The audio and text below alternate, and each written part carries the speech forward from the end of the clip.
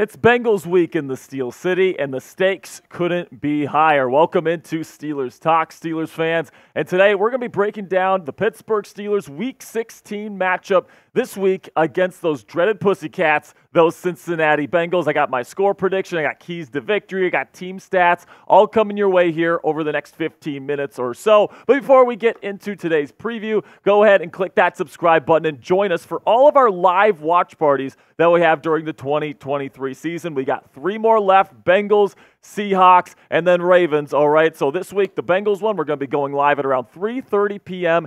Eastern Standard Time. Make sure you click that subscribe button to join the largest Steelers YouTube community right here on the platform. And this week, of course, it is Bengals week. The Bengals are traveling to Acrisure Stadium. The Steelers ended up beating the Cincinnati Bengals back in Week 12. But right now, the Bengals, even with Jake Browning as their quarterback, have a better record than the Pittsburgh Steelers, who currently sit dead last in the AFC North. And listen, guys, it's pretty simple here. The odds, or the stakes just couldn't be higher here. The Steelers have to win this week. No question about it. In order to get into the playoffs, if they lose, their playoff chances drop below 1%. However, if they win, you can get it up to 8%. So you can still stay alive. I mean, it's still under 10%. If you win, you pretty much have to win out in order to even have a shot to make the playoffs. If you're the Pittsburgh Steelers at this point, there's a ton of good teams in the AFC. However, if you lose, your chances of making the playoffs pretty much die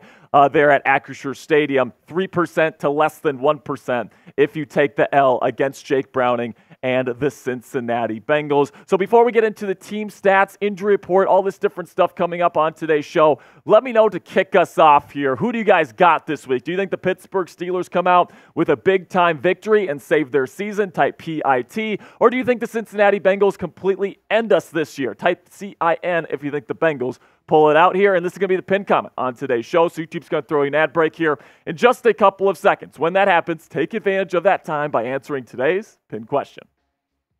So the big story for the Pittsburgh Steelers this week is that if Kenny Pickett is unable to go with that ankle injury, it will, in fact, be Mason Rudolph getting the start over Mitchell Trubisky. And honestly, we covered this on yesterday's show. I think this is the right call. I do think Mason Rudolph is probably your best, worst option at this point. Mitchell Trubisky has not been working over the last couple of weeks for this offense. And, is Rudolph going to come in here and completely light it up? Probably not, right? But does he give you a better chance to win this football game than Mitch Trubisky does?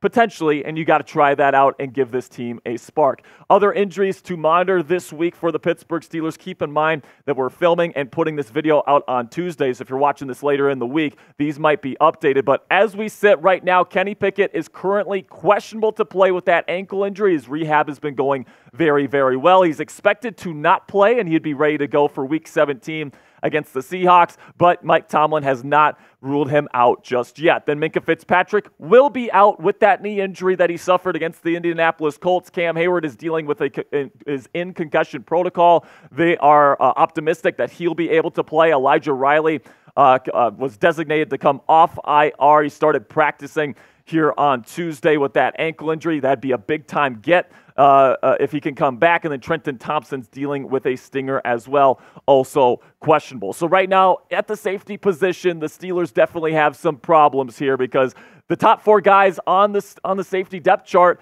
are either hurt or suspended. Minkah Fitzpatrick and Keanu Neal will for sure be out with knee and ribs injuries, respectively. Damontae Kazee just took that ridiculous suspension dealt by the NFL just yesterday, and then Trenton Thompson is questionable with a stinger. So if Trenton Thompson is unable to go, he's the only one that's even questionable on this list. The likely safety rotation for the Pittsburgh Steelers will be Patrick Peterson, a corner who actually finished the game at free safety when Minkah got hurt against the Colts. Miles Killebrew, who's been terrible in coverage all season long. He's mostly just a special teamer. And then Eric Rowe, the practice squad safety, could be coming in for relief for all these injured and suspended safeties that the Steelers have this week. But the Steelers aren't the only ones dealing with major injuries.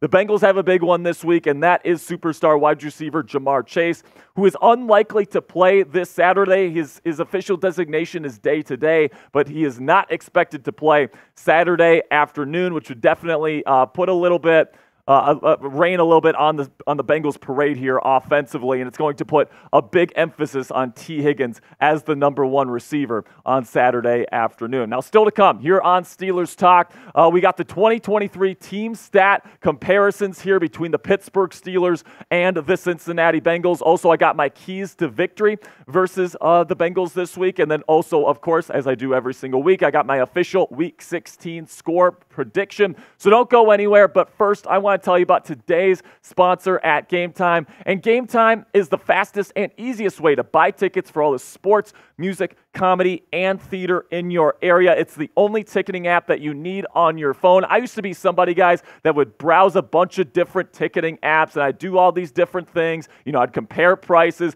With Game Time, you don't have to do that. They have the lowest price guarantee. They got an awesome app that you can use, super easy to use. You get views of your seats before you buy the tickets. My family is actually coming here to Dallas, Texas, and we got tickets for the Dallas Mavericks game on Wednesday with Game Time, and we got a fantastic deal. So if you even want to go to this week's game, the Steelers versus the Bengals at Acrisure Stadium, it's your last chance to do so at Acrisure here for the 2023 season. You can get them on Game Time now. Absolutely fantastic tickets at great prices. It's the fastest growing ticketing app in the country for a reason. You can buy your tickets in a matter of seconds, 2 taps, and you're set. Another great feature that they have. Tickets are also sent directly to your phone, so you never have to dig through your pesky email to get your tickets. Snag the tickets now without the stress with Game Time. Download the Game Time app, create an account, and use code SteelersChat. That's one word, all caps. Promo code SteelersChat for $20 off your first purchase. Terms apply. Again, create an account and redeem code SteelersChat, one word, all caps, for $20 off. Download Game Time today. Last minute tickets, lowest price, guaranteed.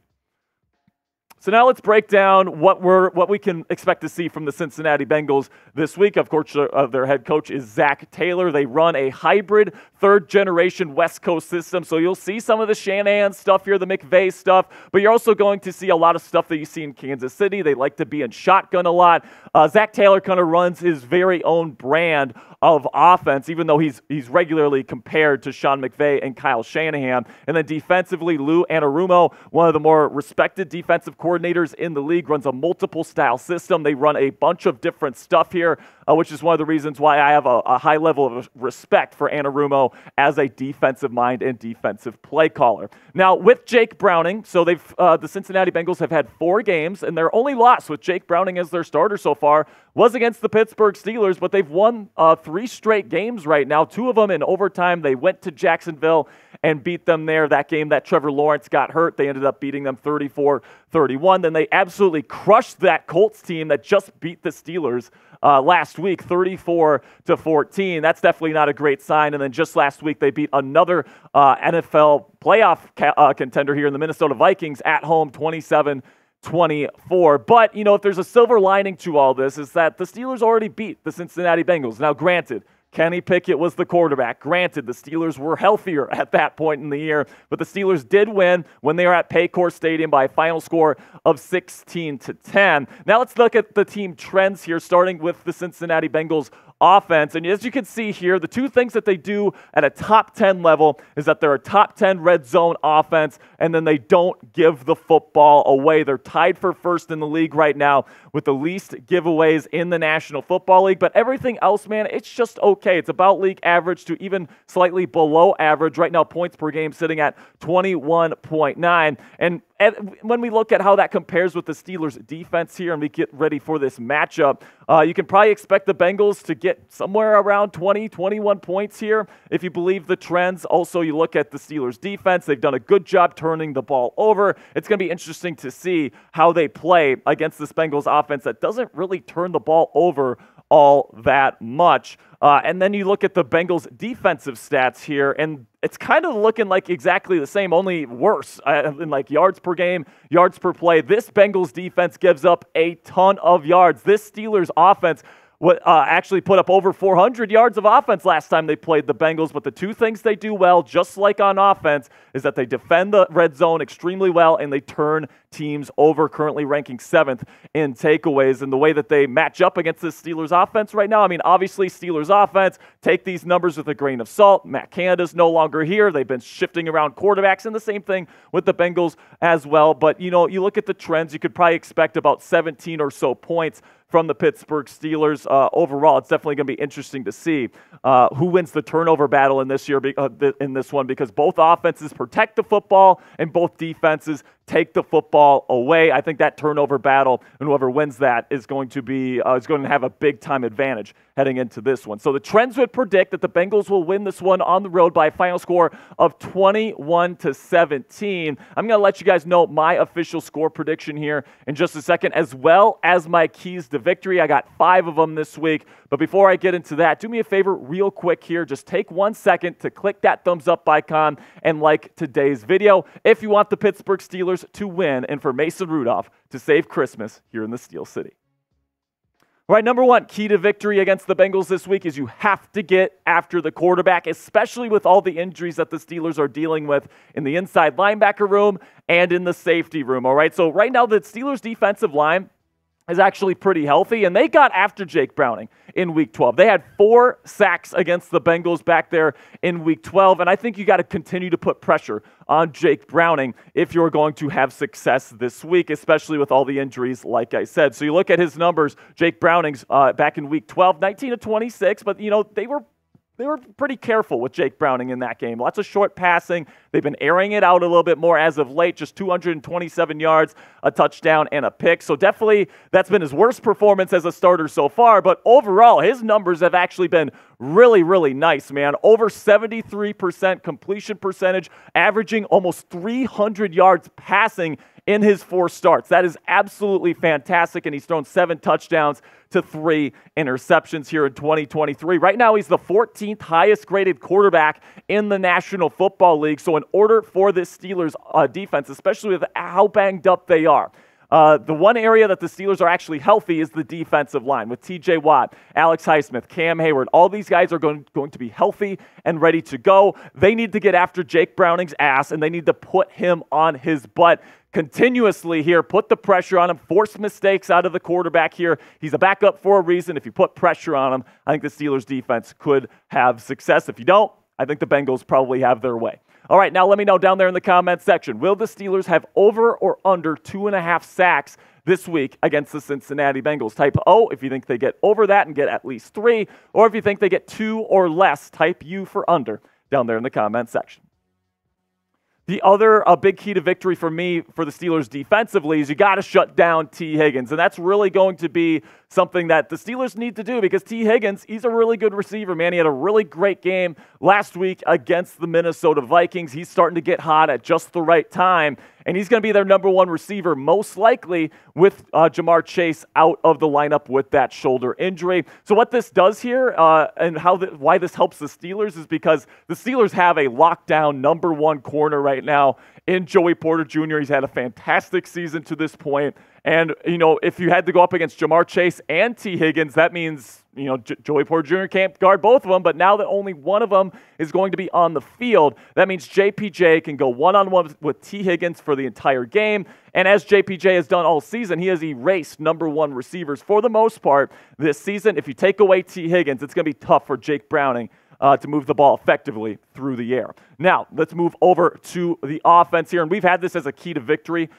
for a while now, because it really is the bread and butter for the Steelers offensively. The way they like to win is they like to dominate on defense, run the football, and then protect the football in the passing game. Mitch Trubisky has not done that over the last couple of weeks, which is one of the reasons why Mason Rudolph is getting the start. But it's not like Mason Rudolph has been known for protecting the football throughout his career. His career interception percentage is 2.8, and if he had that number this year, that would rank 32nd in the National Football League among quarterbacks with at least 75 pass attempts, which is not good at all right? So that's lower than Mitch Trubisky, I guess, but you got to protect the football if you're Mason Rudolph, if you want a chance to win this one. And how you do that, how you protect Mason from making mistakes, is that you get the ball out of his hands quickly. If you're throwing the ball deep, do a 5-step drop and then chuck it deep on that 5th step, right? Don't make him go 7-step drop with a couple hitches, all these different things. Don't do that, okay? Trey Hendrickson's going to hit him, is going to eat him alive with the pass rush this week. You got to get the ball out of his hands quickly. You got to protect him in that way. And then also, you got to get the run going, which is another key to victory that we have this week, because last time that these two teams matched up, the Steelers' run game was excellent and was a big reason why they were able to get that over 400-yard performance. Najee Harris had his best performance of the season with 99 yards and a touchdown, and then Jaylen Warren also had 49 yards. Jalen's been fantastic all season long. I would actually like him to get more snaps and more touches than Najee this week because, plain and simply, he's been a better performer. Now, number 5, my final key to victory is that you have to make the big play late. And early in the season, the Pittsburgh Steelers were able to do this. As of late, especially against teams like the New England Patriots, for example, they didn't do that, all right? So you need to be able, if it's close, and I do expect it to be close, right, guys? There's 2 backup quarterbacks playing in this game. It's probably going to be pretty cold. It's going to be extremely physical. I think that it's going to be relatively close when we get into the 4th quarter. So I think the team that's going to win this game is going to be the team that gets a big turnover or gets a last-second touchdown drive, whatever the case may be. So my official Week 16 score prediction this week is I actually think the Steelers will pull it off. I do think Mason Rudolph will save Christmas here in Pittsburgh. And you know what? I actually think that they're going to be down 6. All right, I think they're going to be down 6 here. I think it's going to be 23-17. Mason Rudolph has the ball with a chance to take the lead in the 4th quarter, and I think he gets a game-winning touchdown there at Acrisure Stadium to finish the season there at Acrisure. I think it's just going to be awesome. I think it's going to be absolutely fantastic. You can't write a better script than this, people. You got a quarterback named Rudolph coming to save the season 2 days before Christmas. I just think it's written in the stars here. Mason Rudolph will win this week for the Pittsburgh Steelers and save our season, at least for now. But let me know what you guys think down there in the comment section. Am I crazy for thinking the Steelers could win after this 3-game skid? Let me know. Give me your Steelers versus Bengals score prediction down there in the comment section. I want to hear from you. Let me know what you guys think down there in the comments. All right, that'll be it for me today, guys. Really do appreciate all of your support. Make sure you click that subscribe button right now. Again, we're going to be having our watch party on Saturday. We got a bunch of videos throughout this week. We got a video coming out every single day. So get yourselves ready for this December 23rd matchup by clicking that subscribe button right now.